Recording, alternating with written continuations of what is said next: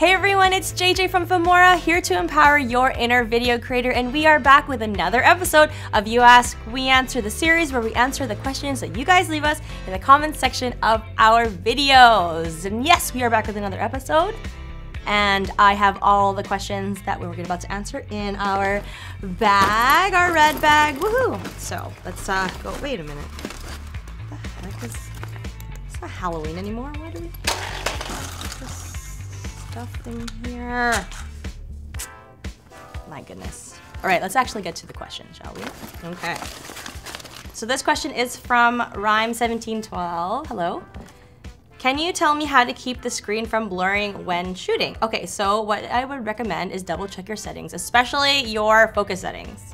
Your focus can be set to two different settings, auto and manual. So if your camera is set to manual and you don't know, it could be the reason why your footage is all blurry. Autofocus adjusts the camera lens to obtain focus on the subject automatically, which can keep your shots in focus and crisp, but don't rely on it fully. For this feature, it's great because it means that you don't have to manually focus, but this may be the cause of your screen becoming blurry or changing focus on objects around the subject instead. For some, autofocus is a great feature because that means that you don't have to manually focus, but then sometimes with autofocus, it can focus on the wrong object instead of the subject. So just make sure that you keep in mind what your camera is focusing on and double check the settings and kind of get familiar with your camera and how to use it. That's the best way to make sure that your footage is not blurry. Okay, so this question is from Universal Studio. Oh man, Universal Studio. Hello Filmora team. Are you called JJ Filmora or JJ from Filmora? Please put my comment in your video. I need to see it in your videos. Okay, I'm not really sure what this is asking. My name is JJ and I am from the Filmora team. So I guess it's JJ from Filmora, not JJ Filmora. Filmora is not my last name. Although that would be an interesting last name. JJ Filmora. I wonder if I should change it. Let me know in the comments below if I should change my name to JJ Filmora. Okay, next question. Okay.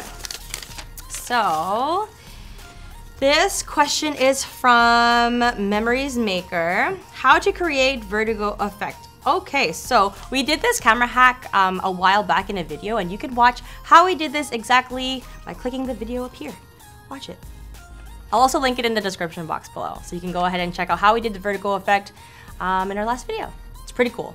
Okay, so next question comes from Helping Idea.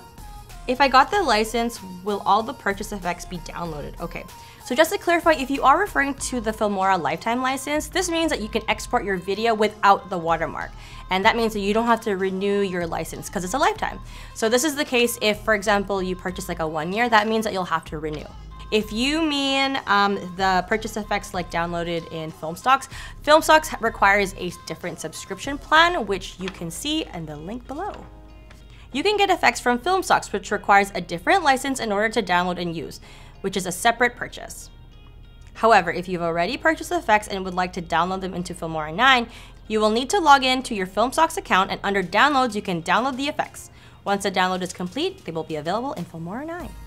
Hope that helps and hope that's clear. If not, let us know in the comment section below and we'll help clarify, okay? All right, let's get into our next question. This is from Balosh Bai. Hi JJ, hello. How can I change my eye color in my video at Filmora? Love from Pakistan. Oh, okay.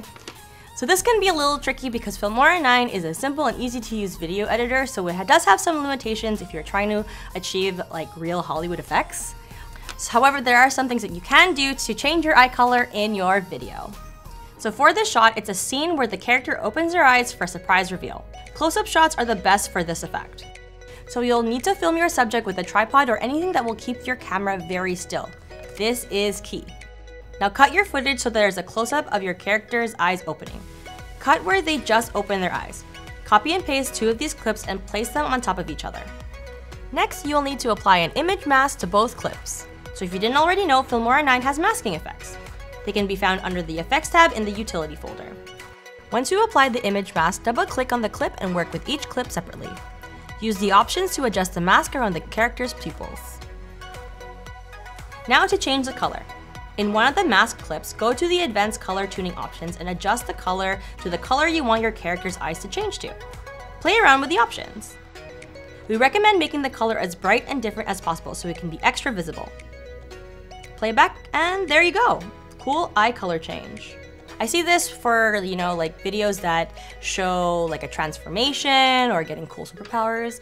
And yeah, so just play around with Filmora 9, see what you can create. And yeah, cool stuff, guys. All right, so, that's all of our questions. No more questions today. Woohoo! Done. Thank you guys so much for all of those questions.